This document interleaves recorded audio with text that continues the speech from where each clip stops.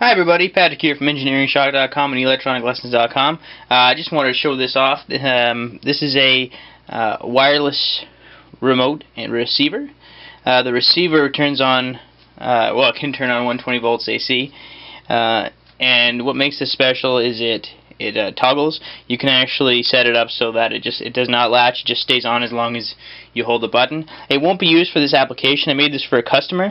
It applies 12 volts to a load. An electromagnetic load, and it's actually protected via a shunting diode back here. It's got a battery backup option. On the left hand side there's the primary input. On the right hand side there's the battery backup input. Actually it doesn't really matter, but the first pin on the left is 12 volts in. Second from the left is ground, third from the left is ground, and fourth from the left, or first on the right, is your battery backup, which is 12 volts. And that'll, when I turn the device on, the relay will latch and it will apply 12 volts to the electromagnetic device. In this case, I'm just for the sake of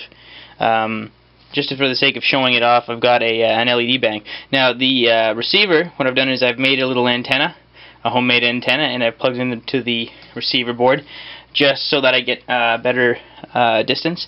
I get about 85 meters worth of distance on this. Now when I press C, the device will turn on. And when I turn it off, press C again. Now I can walk down the block. I actually did a test the other day. I had someone watch this, and I called them on my cell phone, and I said, okay, tell me every time it's on, tell me every time it's off. So I'd go down the road about 10 meters at a time, press the C button, and she'd say on. And I'd press it again, she'd say off. So I have a lot of distance on this thing. It's a bit bigger, but this is just a prototype. If the project goes on, what I'll do is I'll make a custom PCB that's less than half the size. And it won't look so nasty. I've got one of my custom relay boards on here. It's glued because I didn't have any nuts and bolts. And underneath there's a little bit of wiring. So again, not the most physically appealing looking device, but it certainly works. And what wouldn't you know it?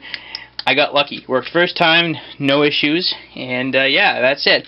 I had to put an extra 5 volt regulator on there, and I have to heat sink it, because everything's regulated down to 5 volts, especially considering that it's a relatively high power circuit. So battery backup, your mains goes out, and then you got a battery hooked up here. It'll still operate like normal, and his electromagnetic device will turn on and off every time he presses the C button. Easy to use, kind of bulky, kind of cool looking though, but again, it will look aesthetically better when the real device is designed, and I'll design the PCB. Anyway, just wanted to share it. Hopefully you guys find it a little bit interesting, kind of neat to look at. I love this stuff. Anyway, thanks for watching. Visit us at EngineeringShock.com and ElectronicLessons.com. I've got at least 65 new products on the way, hopefully up within the next 6 weeks. I'll certainly have at least 30 new products in the next 3 weeks up, so please don't hesitate to check us out. ElectronicLessons.com will take you to our eBay store. Thanks for watching, guys.